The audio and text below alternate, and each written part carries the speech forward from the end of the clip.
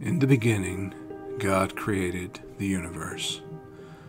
Deep in the expanses of his creation, he placed a planet that could sustain life.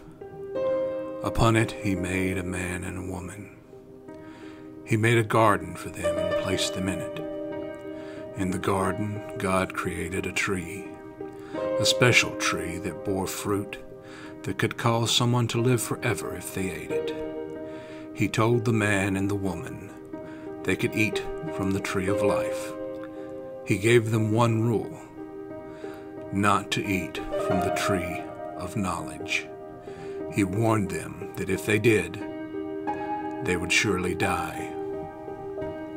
It came to pass that an archangel rebelled against God. As a result, this angel was cast from heaven. This angel was Lucifer. Lucifer vowed to corrupt God's creation. He tricked the man and the woman to eat from the forbidden tree of knowledge.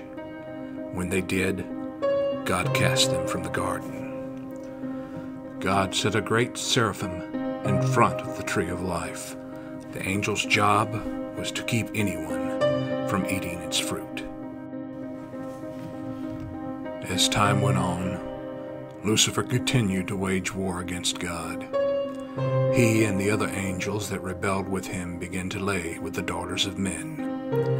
This brought forth men of renown, half angel, half human beings that were abominations to the eyes of God. It was then that God decided he needed to purify the face of the earth from these evil creatures.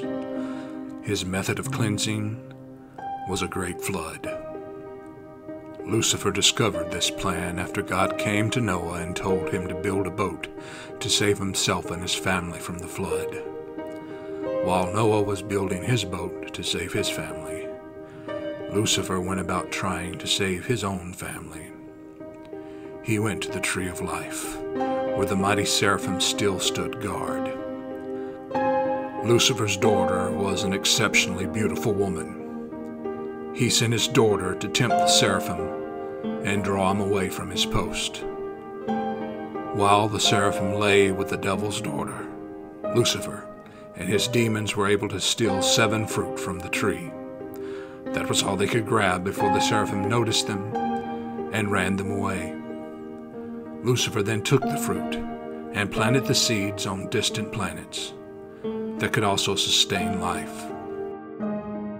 His plan was to bring his children to these planets so they could eat from the trees of life and live forever. This he did, and he was very content in his actions. But to the devil's surprise, when the rain began to fall on earth, it also began to rain on these distant planets as well. The floodwaters killed all of Lucifer's children before they could eat from the trees of life. After this event, God decided to kill the pseudo trees of life, these false trees of life that Lucifer planted on these distant planets.